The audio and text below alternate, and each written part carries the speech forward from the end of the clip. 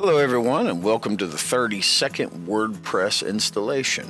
And what we're going to do is we're going to be using our post on A1 Website Pro, install WordPress shell access using WGET commands in Ubuntu terminal.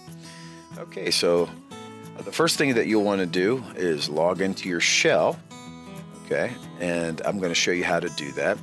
Next thing you'll do is you'll scroll down here and we have some commands that you can use. The commands on the site will work. I'm going to use different commands just because I'm used to doing it. So in the video, you're going to get one version on how to do it, and then on the site, you can copy these commands to use these particular methods. All right. So without further ado, we're going to get started. We're going to install a WordPress on this particular site right now. Now, if you go down to your Mac terminal, I can just go ahead and clear everything out here for you. And you have to have a shell set up, so make sure that you do that. So what we'll do, I already have a shell set up on the server. So I'm going to go ahead and log in. All right, so I'm going to navigate to my web folder. All right, now yours might be a little bit different. If you're on cPanel or another one, it might be a little different. I'm going to clear this out. Type ls and I could see my different folders and files in there. I'm going to type wget https wordpress.org/latest.zip.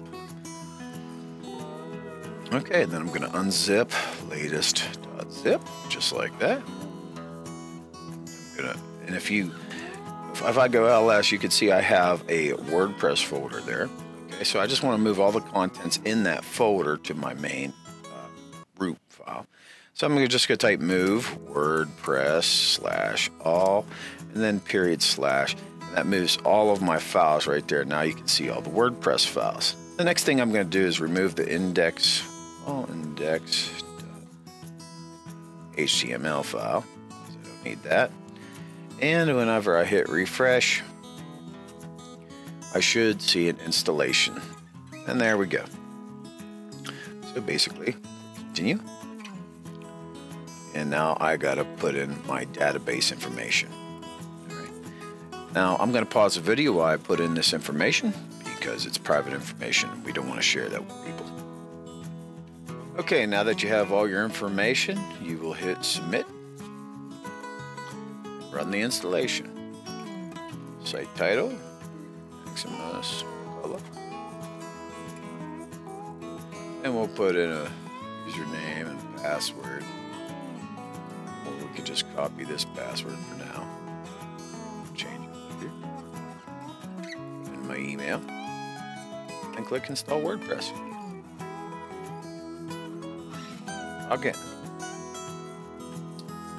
And so if we click back to Maximus McCullough, we can see, voila, I have a WordPress installation, less than 30 seconds. Next thing that I'm going to do is log in and change my password.